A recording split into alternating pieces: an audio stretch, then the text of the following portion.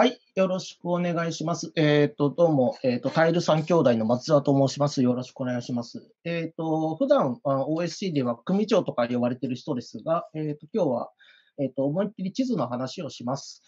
地図インフラとしての、地図タイルとはということで、声の聞こえが悪かったら、ちょっとマイクの方を変更するので、ご連絡ください。お願いします。まず、じゃあ、自己紹介です。ジオリパブリックジャパンというところでシニアデベロッパーとして、働いております。シニアデベロッパーというのはおっさんという意味です。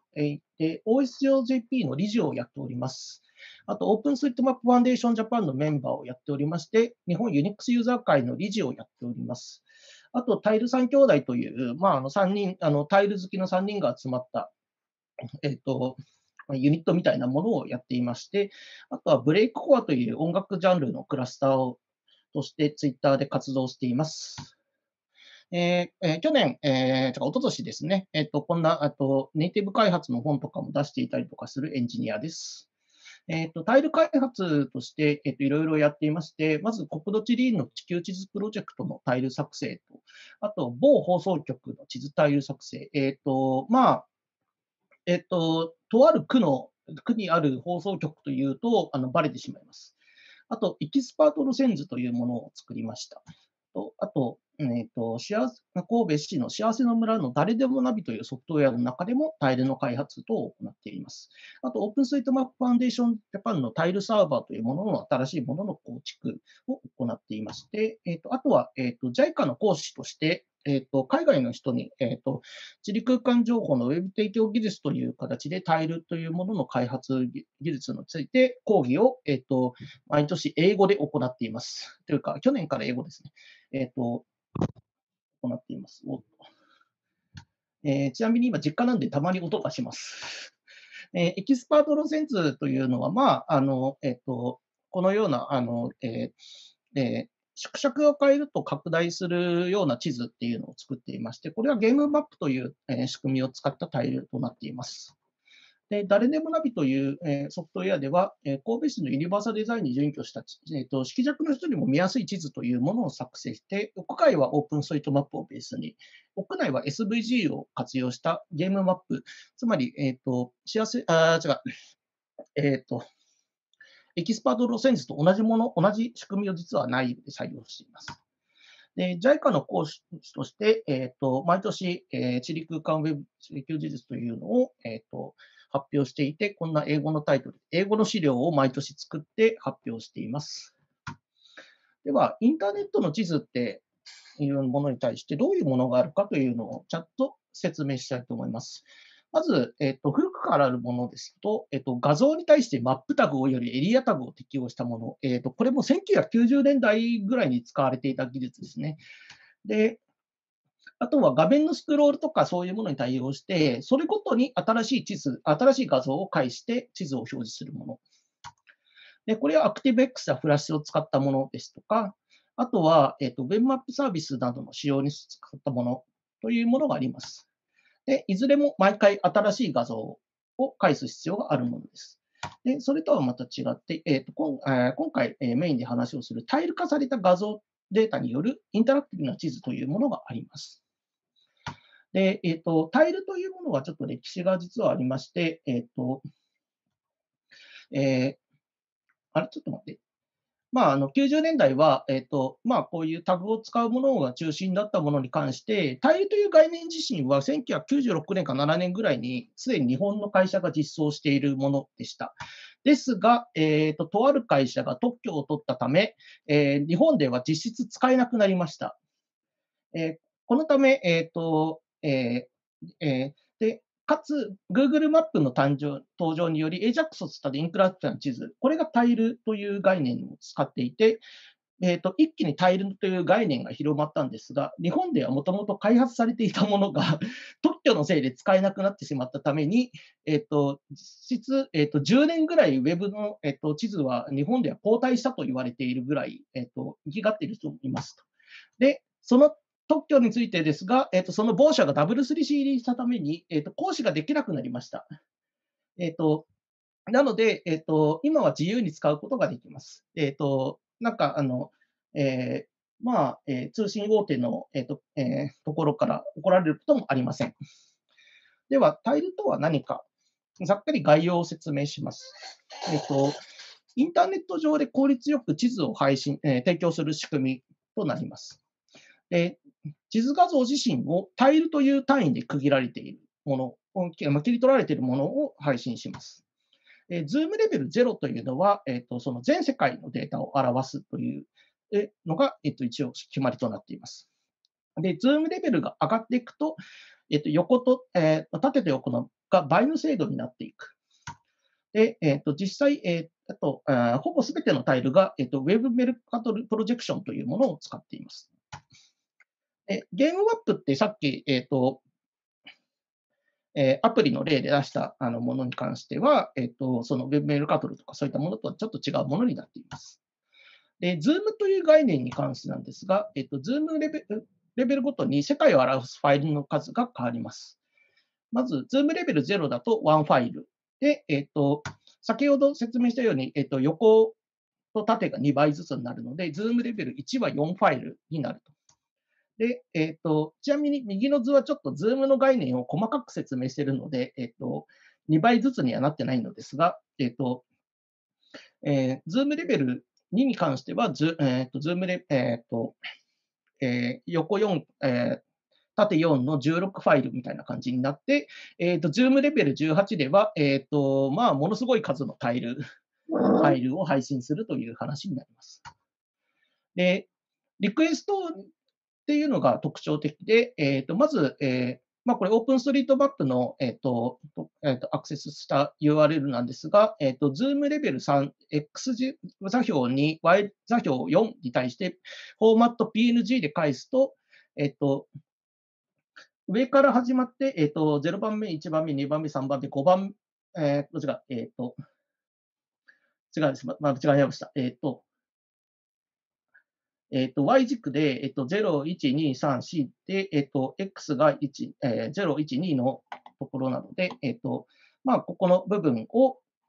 Zoom レベル3で表したものを取ってきなさいというので、こういう形になります。で、プログラミングとかと同じように、X 座標、Y 座標は0から始まるというのがポイントになります。で、ウェルメルカトルというのがあって、これは必ずやってることなんですが、北緯何位、あれマウスのがどっか行った。いいや。北緯何位の 85.05119 というところをカットするようにして、それで正方形にしています。極端に言えば、北極、南極は表せないというものになります。で、座標系を表す EPSG コードというものがあって、それでは一応3857として定義されています。で、昔はオープンレイヤーズ、900913というふうに、コードが書かれていました。900913っていうのは、Google っていう文字を数字に表した時のものという形になっています。で、タイルの、仕様についてなんですが、タイルには2つ有名な実装がありまして、TMS という実装と Webmap タイルサービスというものがあります。それぞれ TMS、WMTS というものが、名前、訳し方をしますが、TMS は WMTS よりもものすごいシンプルな実装です。で、ただ、TMS の XY 座標は左下から始まっています。数学の座標、数学でグラフとかの座標と同じ概念となります。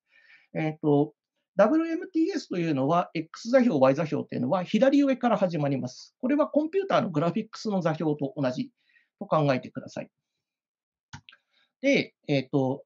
こで問題なんですが、WMTS というのは仕様がかなり難しい仕様になっているんですが、OpenStreetMap は TMS に近いプロトコルを使っているんですけど、Y 軸だけは左上から始まるようにするという、Y コーディネートフリップドという仕組みを使っています。で、メタデータを無視すると、Y コーディネートフリップドな TMS というのは WMTS と全く同じになるという、WMTS というのがメタデータとかがいろいろ定義されているものなので、そこら辺を無視した場合に同じ仕様になりますよというのがポイントになります。で、国土地理院もこのルールを採用しています。で、俗に、ZXY タイルというのが、この仕様に沿っているものとなります。ZXY というのは URL が、Zoom、X 座標、Y 座標という並びになっているので、俗に ZXY という名前のタイル、という呼び方をしています。で、じゃあ ZXY タイルっていうのは、実際この点のタイルっていうものに関するデファクトスタンダードと思ってください。デファクトスタンダードというのは重要なので、内容的には WebMail カトルを使っていて、Wi-Fi、コーディネートフリップと TMS であって、かつ REST API による提供されていると。でこのような URL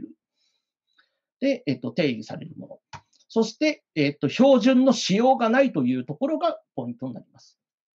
なので、何も仕様がないので、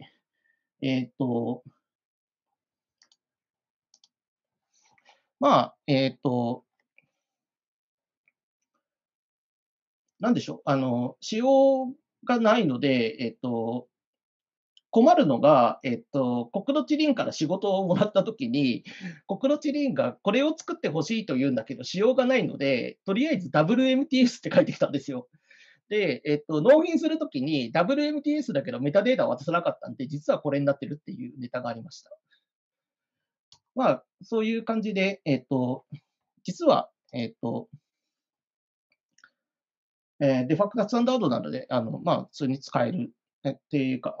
それをお客さんとかは大体望んでいると。で、ゲームマップっていうのがちょっとさっきおまけであったんですけど、これはZoom0 が 256×256 になるようになっていて、で、拡大すると単純にコンピューター座標が倍になっていくものっていうものになっています。で、こういうものっていうのは、例えば、伊豆諸島とかって、地図で、天気の図とか、そういう、テレビのお天気の図とか、あと、伊豆諸島が右にあったりとか、沖縄が左にあるような、現実とはかけ離れている地図に使うことができます。なので、詳しく触りたかったら、エ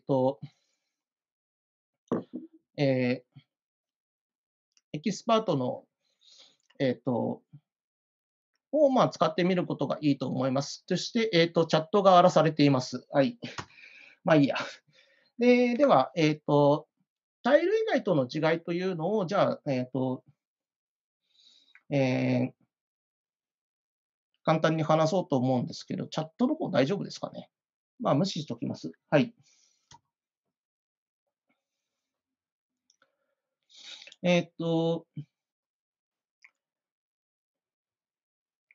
これバンした方がいい気がするんだけど、いいか。じゃあ、既存の仕組みがとりあえず、タイルと比べて向いていない理由というのがあって、まずリクエストごとにこの部分をくださいという、リクエストが走ります。ちょっとチャットを切りたいんだけど、マウスが出なくなっちゃったので、チャットが切れなくなっちゃった。どうしよう。いいや。で、リクエストごとに、地図データを生成する必要があるっていうことなので、この部分というものが固定化されないので、キャッシュすることがすごい困難になっています。で、サーバーが動的に、動的で動く必要があるので、静的なウェブサーバーが使えないという、弱点があります。で、タイルでないものをざっくりと例に出してみると、そうですね。質問多分パネリストにしか出てきてないかな。いいや、ちょっと一旦、落として、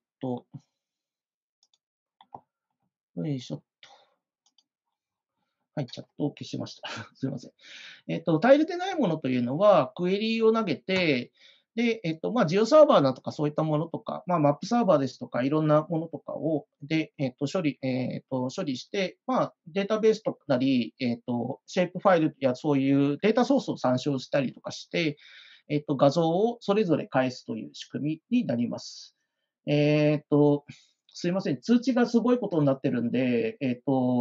地脱 C っていう主張をバンしてください。はい。で、クエリによって画像がキャッシュしづらいという問題があるので、まあ、そこの部分に関しては、えっと、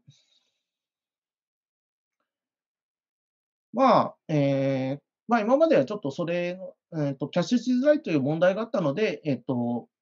なんでしょう、どうしても負荷が高いという状態になっています。で、タイルを静的に作った場合ですと、例えばストレージに最初から、ファイルなんかを用意しておけば、レストで、引っ張っていけ画像を単純に静的に取ってくれるというものがですね、できる、そういうやり方が、できることになります。で、こんな感じですね。で、タイルの良いところというのは、単純なゲットリクエストなのでキャッシュしやすいというところがまずあります。で、動的なタイルサーバーでも中間でキャッシュをすることが可能です。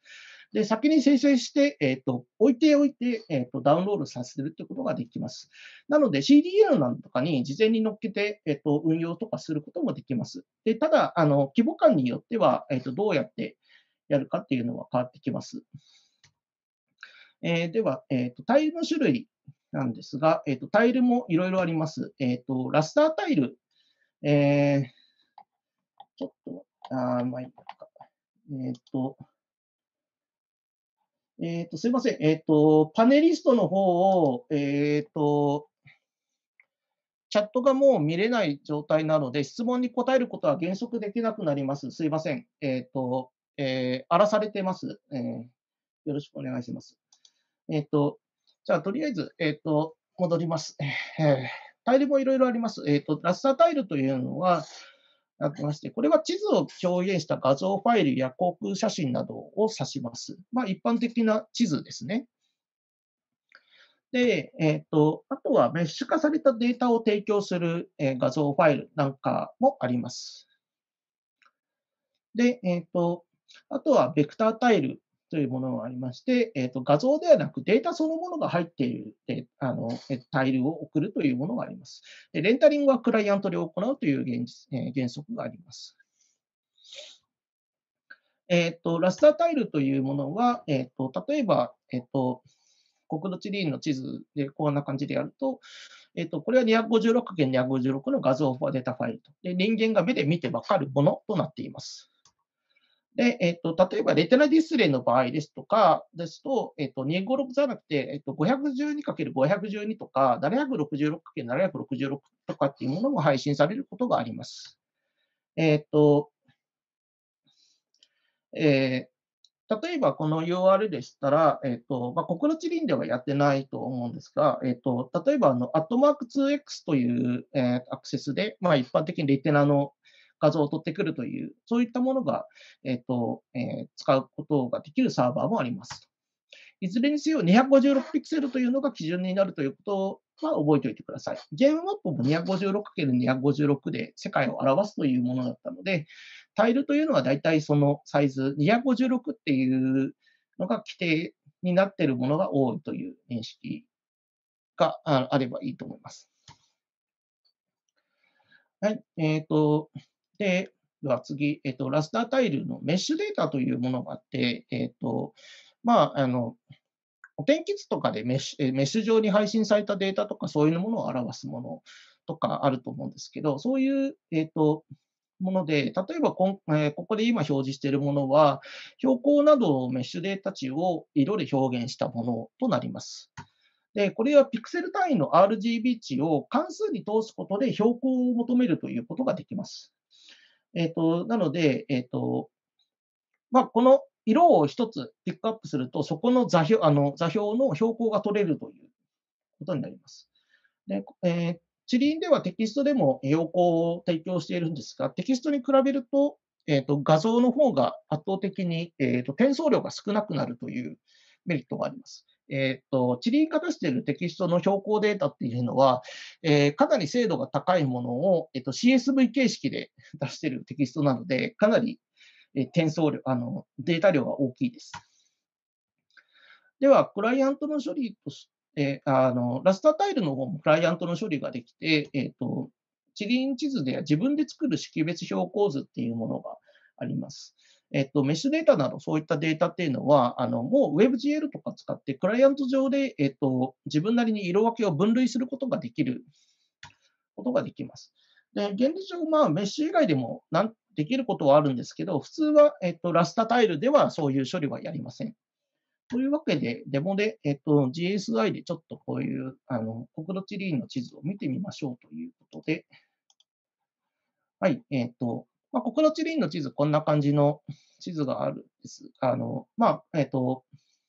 地理院地図を見てもらうと、普通の地図が出てくるんですが、例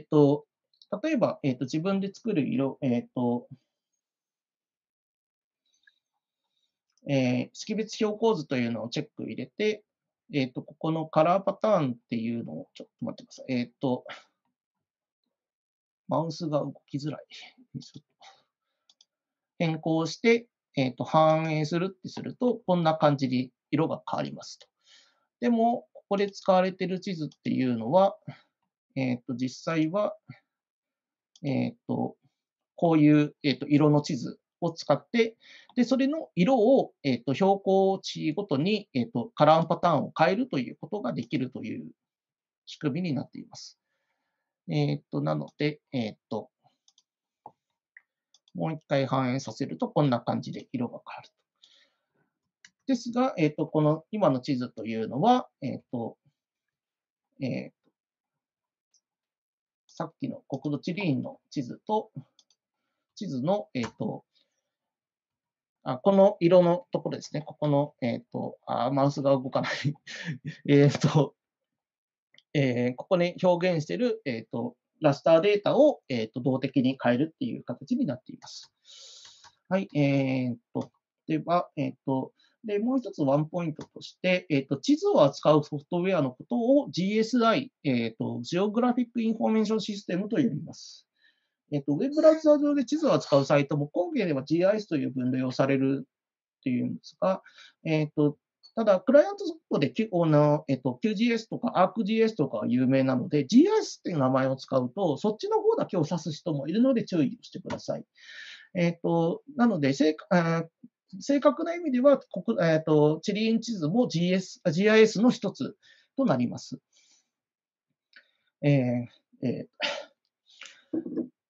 地理院が GSI って訳すので、ちょっとややこしいです。さて、じゃあ、ベクタータイルというものについて説明します。ベクタータイルっていうのは、ベクタルデータなので、文字通りベクターデータを提供するタイルとなっています。で、タイルの単位でベクターデータが入っています。タイルっていうものがデータのコンテナだと思ってください。で、ベクターデータ自身にはスタイルのデータを持ちません。クライアントがスタイルのデータを別途持ってきてレンタリングするというのが仕組みです。という仕組みになっています。で、プログラムで制御しやすいという特徴があるので、読み込んだ後に自分たちでその色を変えたりとか、アクションを起こすとか、そういったものというのがしやすいというものという、特徴がありますと。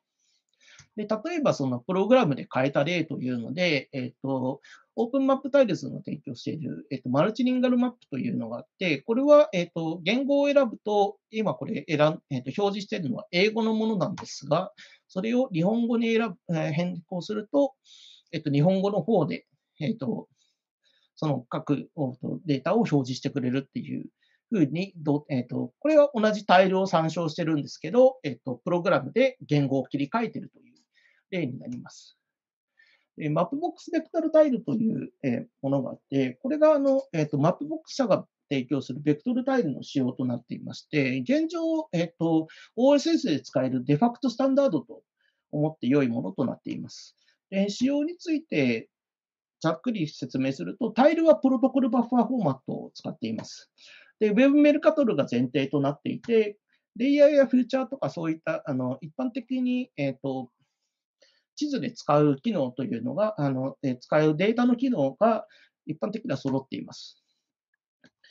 で、Google マップや Apple にもベクターもベクターなんですけど、ベクタータイルになってはいるんですけど、仕様が公開されていないので、今回は扱いません。ラスタータイルとベクタータイルというのの違いっていうのを、簡単に説明します。ラスタータイルの仕組みの方で、オープンストリートマップを使った例なんですが、まずリクエストを飛びますと、アパッチの方が受け取って、モッドの方で、マップニックという、プログラムを叩いて、そのマップニックというプログラムが PostGIS とスタイルファイルを取得しますと。でそれから、画像を生成して、でそれが、レスポンスで返っていって、表示されるみたいな形になります。大体 Apache とかでキャッシュを入れたりとかすることで、効率よく配信するということができます。ただ、どちらにしろサーバー側で地図をレンタリングするというのがラスタータイルの仕組みです。ここが間違っているところですね。すいません。ここが、これ直すの忘れた。ベクタータイルの仕組みというところなんですが、オープンマップタイルズとポスト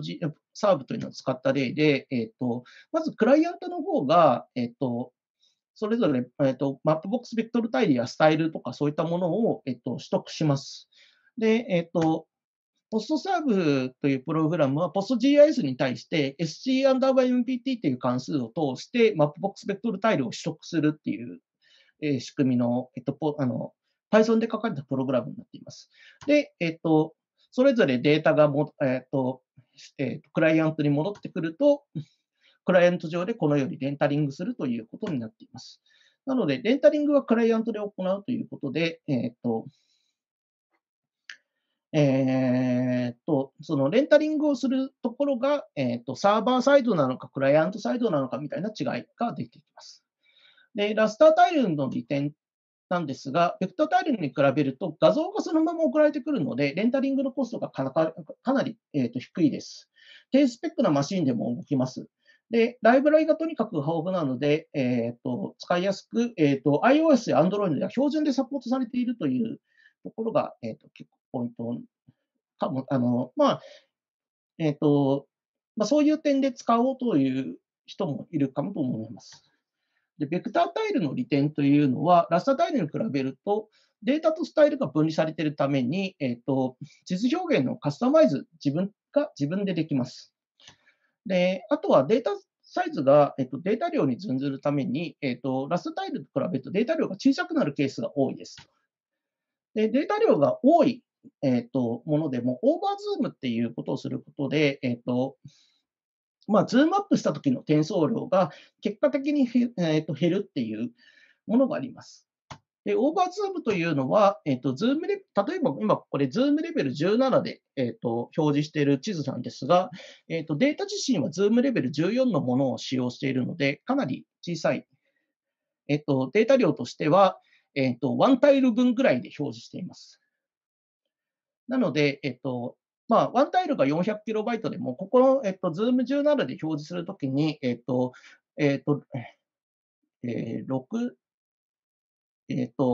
16×16 タイルぐらい必要になっちゃうんですね。ラスターですと。それが、一つのタイルで処理できるっていうことを考えると、大体通信量としては10分の1以下にはなっているかなと思います。で、あともう一つ、ベクタータイルをラスタータイルとして扱う例というのもあって、タイルサーバー GL というのがクライアントの代わりにベクタータイルのスタイリングとかを読み込んで地図画像をレンタリングするという仕組みがあります。で、これは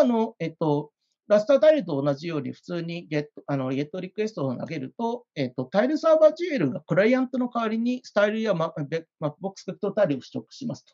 で、画像を生成して、レスポンスを介してタイルとして貼り付けるみたいなものがあります。で最近ですと、マップボックスベクトルタイルを先に作って、デ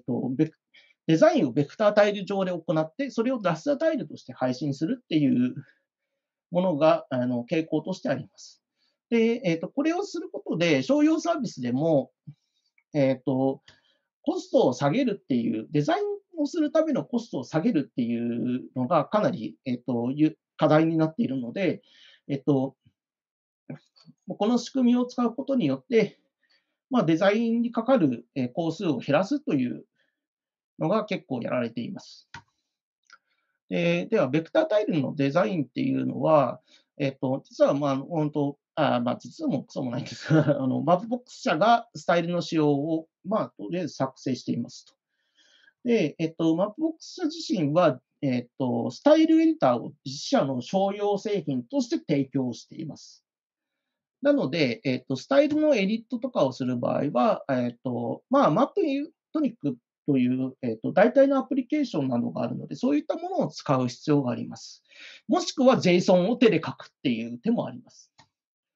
で、スタイル自身に関数の定義があるので、自分たちでデザインをするときに、例えば色を、この属性に対してはこの色を与えるみたいなのとかを自分たちで組むことができます。でただ、その関数自身はそれなりに、結果として JSON で書かないといけないっていうのがあって、結構難易度が高いものとなっています。ここが、関数を使いこなせると、かなりスタイリングのテクニックが上がるっていうのもあって、結構そこでぶち当たっている人たちがよく見られています。では、実際じゃあ、使う側の、タイルを使う側っていうのはどういうライブラリがあるかっていうのを説明します。リーフレット JS というのがあって、これはもう、ここの地理の地理地図でも使っている地図ライブラリで、すごい小さくって、サンプルも多いです。で、ただ、地図座標の表現が、ラティチュード、ロンギテュードっていう並びになります。これがY 座標、X 座標って並びなので、注意してください。ちなみにこの並びっていうのは Google マップスがそれを採用したので、使われ始めて、みんなおかしいねって言って、新しいライブラリとか他のライブラリは、この形式を使わないのが普通です。プラグインでマップボックスベクタータイルにも対応しているっていうのがあるんですけど、プラグインなどでちょっと大変だったりします。とりあえず始める人にはお勧めかなと思っています。で、オープンレイヤーズっていうライブラリがあって、これは古参の JavaScript 地図ライブラリとなります。で、これはもう古くからあって、バージョン2っていうのが 2.13 ですね、がかなり長い時間、開発が止まっていたとかあって、ちょっとそこでネガティブなイメージを持っている人がいるんですけど、今は開発がかなり活発化していて、最近新しいバージョンも出ています。で、WebGL 対応などかなり、先進的なこともやっています。で、標準でマップボックスベクトルタイルもサポートしているという面白いものです。で、サンプルはすごい豊富なんですけど、ライブラリとしてはいろんなものをサポートしているために、ちょっとでかいです。なので、リーフレットに比べて何もかもがいろんなものを使いたいっていう人には割とおすすめなライブラリという感じになります。であとは Mapbox.gl エコシステムというのがあって、Mapbox.gl というもの自身が様々な OS 環境をサポートしています。JavaScript では、JavaScript のサポートは、Web ブラウザー、Node.js 両方サポートしています。で、Android、iOS、MacOS、Qt と React Native とかをサポートしています。Mapbox.gl.js って JavaScript のライブラリ自身も、これの、一部という位置づけとなります。で、ただ、OS とか環境ごとにというか、大体 JavaScript、Android、iOS のところで、そこでちょっと、サポートされているものが、スタイルとか若干違ったりするので、注意が必要です。大体 JavaScript が最初に実装されて、リファレンス仕様となっています。で、Google Maps も実はラスタータイルをサポートしてるんですけど、使わないでしょうという感じですね。で、マップキットフレームワーク iOS の方も実は、これも対応してるんですけど、とはいえという感じなので、ポイントとしては、ラスタータイルを使う場合は環境を選ばないということがポイントです。なので、初めて使うとかそういう場合はラスタータイルから始まったりとかするケースは多いと思います。ベクタータイルを使う場合は、あまり選択肢がないという、オープンレイヤーズか、Mapbox.jl エコシステムっていう形になりますが、ただ、スマートフォンアプリ内でも Mapbox.jl.js を使って対処するっていうケースはあります。で、その場合、問題なのは、Android は8ぐらいから下は全部捨てるぐらいだったら Mapbox.jl.js を使って、捨てられないんだったら Mapbox.jl ネイティブ、iOS 版、Android 版を選ぶとかっていう形になるかなと思っています。スマートフォンのアプリじゃなければ、割と選択肢はありますねっていう感じですね。で、こういう時に React Native って手もあるんですけど、若干大変ですということで。では次に、タイルの、じゃあ実際、今、どういうところがどういうタイルを配信しているかみたいなことをざっくり説明します。国土地理院は、日本全域のラスタータイルっていうのを配信しています。標準地図、単色地図、航空写真とかいろいろあります。で、データ分析に使える様々なタイルを提供しています。で、今年から、地理院地図ベクターというものが全国のデータに提供開始されました。Mapbox ベクタータイルが、日本国内版、国土地理院のデータが使えるという状態です。これはかなりすごいことです。で、提供情報とかは、このヘルプのインデックスのところで、公開されています。なので、これを見て、もらえばよいし、災害が起きると、その単位で新しいタイルを生成してくれるので、災害情報とかの可視化っていうのが素早くできると。で、こういったものが地理の教育なんかにも簡単に利用できるので、あと、数年後に、地理教育の IT 化っていうのがもう、迫ってきてるので、そういうところで、国土地理院の、地理院地図っていうのはかなり活用できるものとなっているので、最近、えっと、地理の先生方なんかも地理院地図の方をかなり注目しているというのが、現状としてあります。あとは利用者次第なので、使ってみて、欲しいというのがあります。別に国土地理院の回し物ではありませんが、タイル三兄弟の一人は国土地理院の人です。でちなみに、で、あと、ワンコンパス、旧マピオンさんですね。マピオンさんって名前が変わったのを実は知らないという人多いと思うんですけど、こちらはインクリメント P さんのデータをもとに地図地図タイルの配信をしています。で、こちらも Web メルカトルに移行済みで、多くの OSS を活用していることでも知られています。昔、マピオンの地図の作り方の本が出ていました。で、クライアントにはカスタマイズしたリーフレットを提供しています。で、すでにマップオブスペクタータイルも実験していて、このような URL で、公開されています。マピオンベクターという地図ですね。マピオンのデザインをベクトルタイルで表現しているので、かなり綺麗です。こういうのもあるので、来年ぐらいに、今年か来年ぐらいにはもう本ちゃんで提供するんじゃないかなとは思っています。あとは Mapbox.jp とゼンリンとソフトバンクという組み合わせがあって、Mapbox 自身がソフトバンクに資金を提供しているんですね。で、Mapbox が日本に進出する際に、ゼンリンのデータを使うことになりました。なので、ゼンリンの地図が欲しいっていう人結構いると思うんですけど、そういう人は Mapbox.jp を使えばいいっていう話になりました。で、もともとゼンリンが提供している地図ライブラリは本当に使いづらいので、やめた方がいいです。で、Yahoo Japan も Mapbox.jp に切り替えをしているので、ゼンリンの地図は、が日本でやたらと使いやすくなったっていう。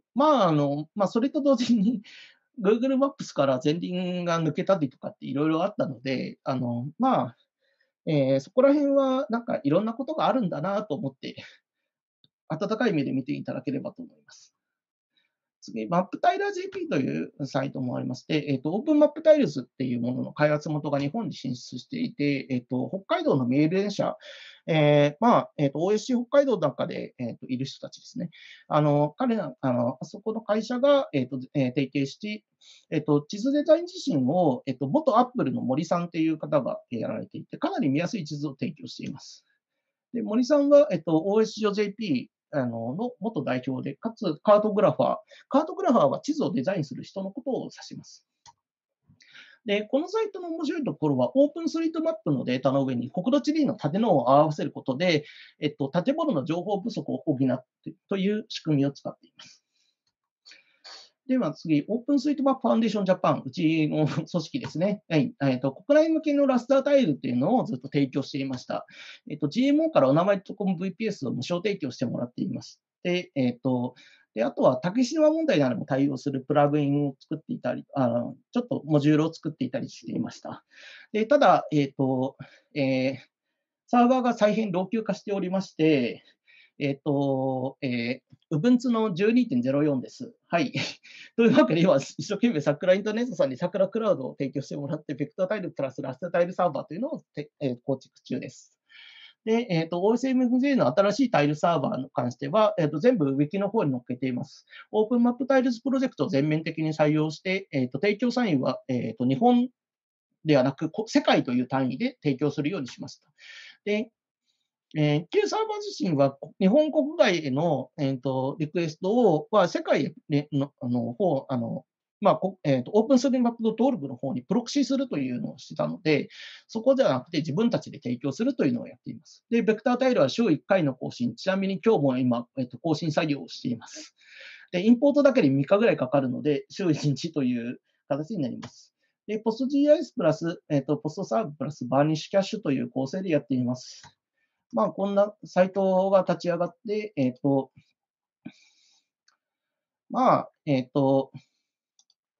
普通に見れるよということになっているので、ちょっと遅いかな。ちなみに、グラファナで実はアクセスログとかを見れるようにしていたりするので、アクセスされると、ここにグラフがバーって出てくるっていう感じですね。で、こうやって公開しているのは、落ちるまでやってほしいなっていうのが本音であります。どれぐらい耐えられるのかなっていう耐久テストをしてないので、皆さんよろしくお願いします。じゃあちょっと変わり種で一つ、ユナイテッドネーションベクタータイルツールキットというものがあります。我々 UNVT と呼んでいます。国際連合によるベクタータイルの生成ツールおよびホスティングツールを、Docker プラスラズベリーパイでやるというものになっています。で、統一した環境によるものを用意することで、教育の負荷を下げたりとか、あとは、ホスティング方法とかの共通化とかそういうのをやることによって、同じデバイスでホスティングすることで、そういう、教育コストなどを減らすということが結構目的となっています。で始めたのは国土地理院から国連に出向した人、タイル三兄弟の一人です。で、JICA の講義でも実はこれを使っていますと。というわけで残り2分まとめです。はい、タイルっていうものは標準の技術と思って OK です。ベクタータイルの波というのが、タイルの、技術の方で来ています。ラズベリーパイでもできるよっていうのが実はネタとしてありますと。国内でも多くのプレイヤーが出てきました。去年から今年にかけてかなり増えている感じですね。で、地図ライブラリも豊富なので、地図を触る人はとりあえず、タイルというものをやっていくことになります。話したいことがいっぱいあります。MB タイルという仕組みとか、あと、オープンマップタイルズプロジェクトの概要とか、UNVT の説明とか、僕、タイルの専門家などで一応、この話だけで1日ぐらい使えますという感じです。というわけで、謝辞ということで、お疲れ様でした。